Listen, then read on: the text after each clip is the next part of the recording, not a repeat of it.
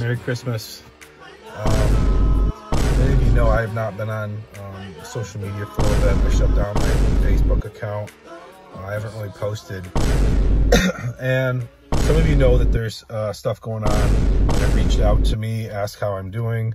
And I want to say this to the confused. I understand that. I just wanted to kind of put something out there so you guys would know what was happening.